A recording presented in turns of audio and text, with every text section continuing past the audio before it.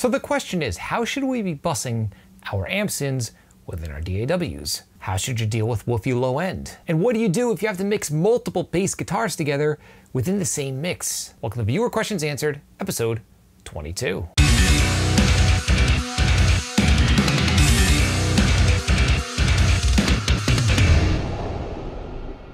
So without any further ado, let's get to this excellent group of questions submitted by subscribers. And the first question here comes from Cam.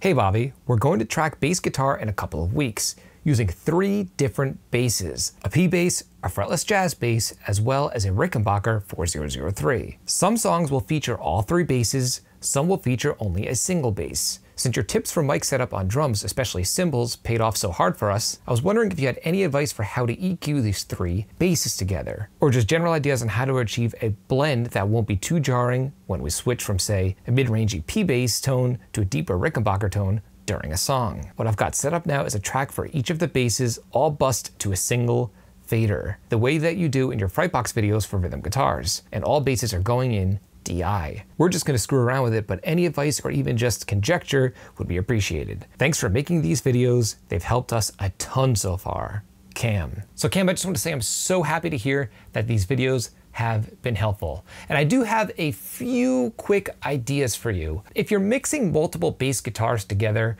we have to remember that generally bass guitar is going to be sitting pretty low as far as the range in the frequency spectrum. So we're talking the sub range here. And in my opinion, in my experience, you can't have too many instruments sitting in that sub range. That's why when I mix, let's say my kick drum and my bass guitar, I make sure that my kick will dominate in the super sub range, like below 50 hertz or below 60 hertz, and my bass will sit a little above that, and then my guitar's above that, so on and so forth. So with that being said, if you have 3 different bass guitars all playing at the same time, what I would do is this: pick one bass to sit in the sub range, like 60 hertz to 70 hertz to 100 hertz. And then your other 2 bass guitars that are on top of that, roll off maybe up to 100 and even up to like the lower mids, like 250, because you can't have them all be heard and crammed in that super sub range, at least in my opinion, and again, in my experience. Now, you also mentioned in your email, if I'm not mistaken, that there will be sections of the song that, for example, you'll have your P bass going,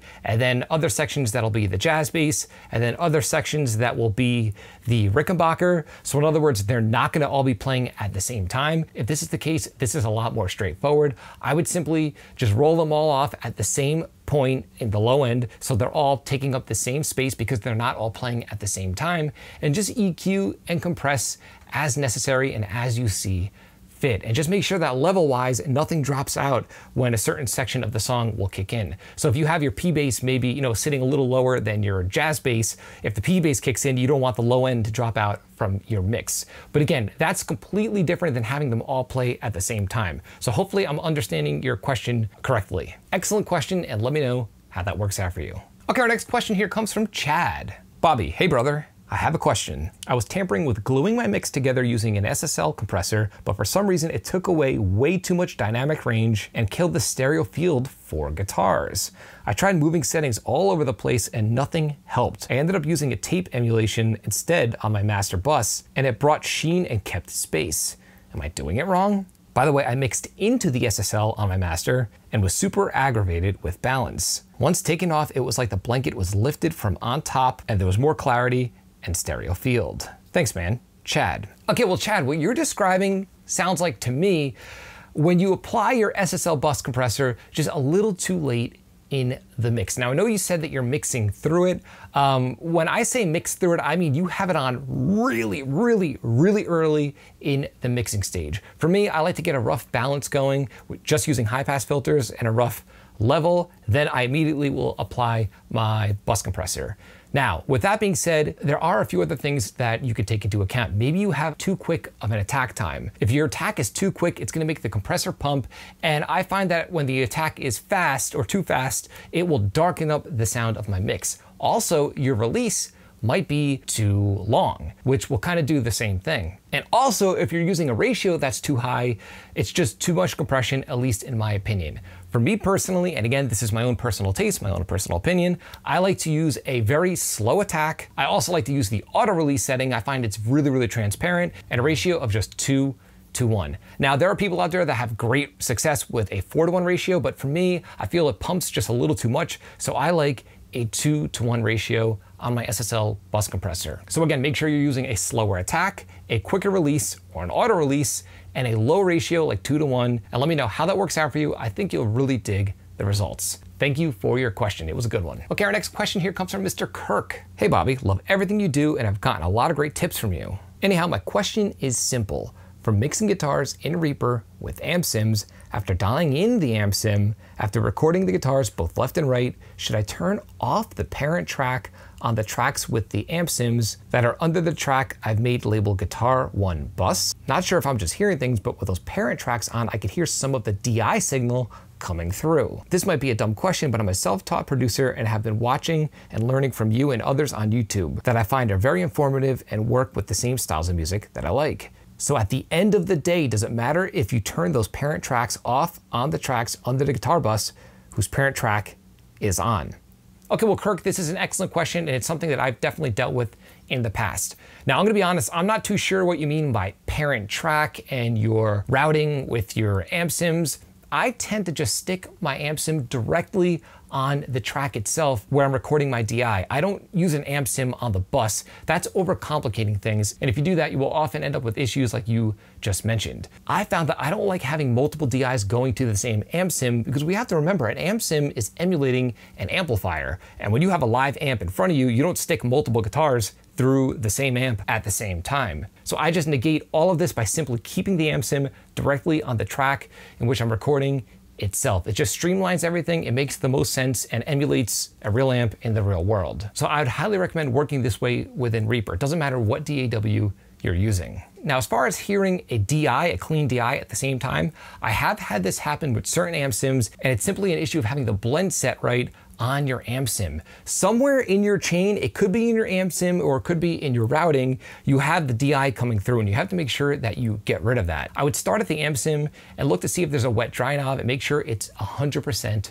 wet. And if it is due to your routing, I'd highly recommend simplifying your routing. And again, just take that amp sim and stick it directly on the track that you're recording into. There's no reason to make it more complicated than it needs to be. Excellent question, Kirk, and let me know if that solves your issue. Now, on the topic of guitars, and you haven't done so already, you could download my free IR Octapack. 8 different impulse responses, 4 different microphones, 2 mic placements per microphone on my oversized Mesa Boogie Cab loaded with V30 speakers. I give you IRs of 2 SM57s, 2 SM81s, 2 Sennheiser E609s, as well as an Electro Voice RE16. So if you're working with amp sims and you're struggling dialing in a great tone at the source with your amp sim, definitely give these impulse responses a shot. I think you'll dig them. There's a link below in this video's description to the pack. It's absolutely free. You can download it right now.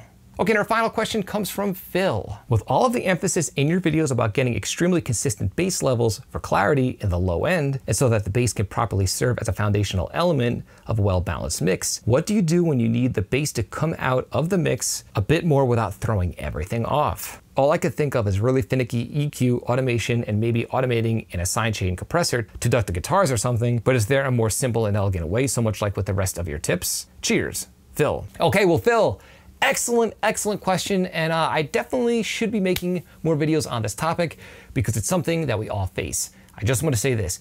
You don't have to overcomplicate the process. You don't have to use crazy EQ, automation, or anything like that. Your best friend here is definitely going to be volume automation. And your second best friend here is going to be to not overthink the process. Think about all of the old, great classic albums where the bass player is playing super high in the neck, even someone like Cliff Burton or the bass player in Iron Maiden, and then they go chugging along and nothing really drops out. With that being said, a lot of it is going to come down to the level of the bass guitar. So for example, let's say there's a section of the song where the bassist will play higher on the neck and the notes are getting lost because most of your EQing and compression is set to when he's playing lower on the neck. Simply boost that range and a lot of that low end will sort of fill back out because the bass guitar is simply louder in the mix during those sections. And also you'll be able to hear the bass notes when he's playing higher on the neck and harmonizing with the guitars. So in my opinion, just use your ears, and if you have your bass sitting pretty well throughout the duration of the mix and all of a sudden the bass notes get lost and you want to hear them more and you feel that the low end is just non-existent, boost up those sections of the music and you'll be surprised at how simple and effective that technique really is. And that's exactly